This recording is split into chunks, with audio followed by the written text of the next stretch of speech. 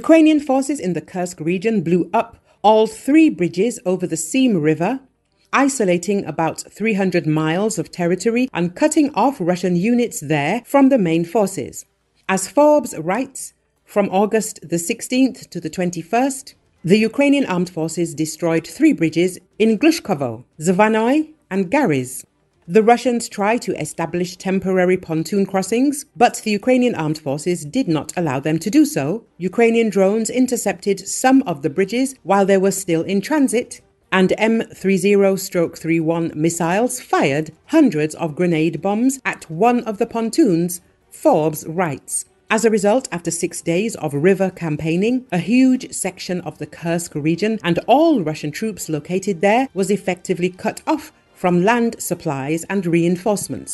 That the Ukrainians are so determined to isolate the Kursk region to the left of the Seim is a strong signal that their next move could be a ground attack through the Seim into the region they just isolated, Forbes writes. According to Ukraine's Center for Defense Strategies, the Ukrainian Armed Forces are seeking to get ahead of the enemy in the operational deployment of forces in this direction, and the destruction of bridges is key. Russians can no longer easily reach this part of the Kursk region, unlike Ukrainians, who can get to the area by crossing the border. And the Russians also cannot resupply and reinforce their troops. Between the Seim and the border with airlifts, the Ukrainians have made the skies over the Kursk region extremely unfavorable for Russian helicopters, shooting down several of them since the invasion began on August the 6th. While the Ukrainian incursion in the western Russian territory of Kursk seems to be steadily gaining ground, the Russians are close to achieving a goal of their own in the Donbass after they took the town of New York and advanced on a key transport junction of Pokrovsk. In the Kursk area, the Ukrainian forces are trying to seize Korenovo. The fall of this city would allow them to strengthen their defenses in Russian territory and build a coherent buffer zone to protect Kharkiv and other northern cities. Such a buffer zone, stated by President Volodymyr Zelenski to be the incursion's main goal, would be a major operational success for the Ukrainians.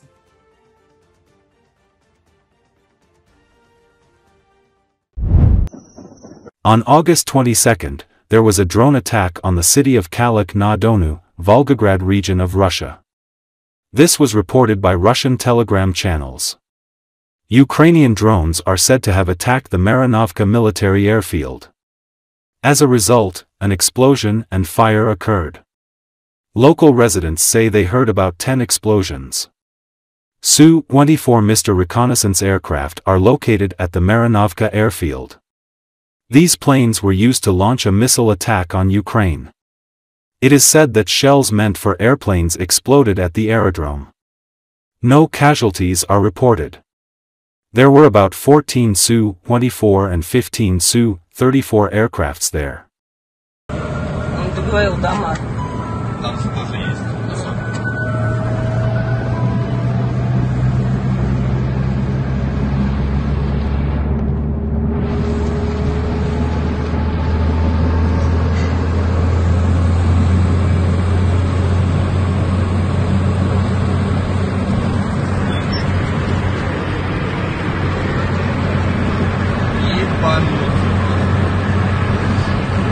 Знаешь, в каком-то этом фильме, да? Вон с той стороны, с торца. Ну, пластик, наверное, еще как-то сохранился, а обычные стеклянные. Угу. Это жесть. О, ах, не видать.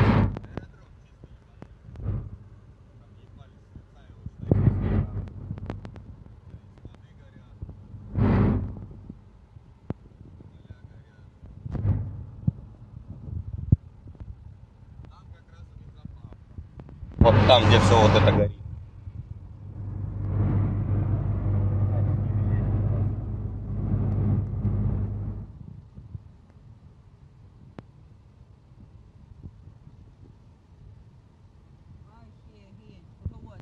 Это чернота, она вообще... Поле горит. Ну, поле-то херня горит, ты посмотри, как там все.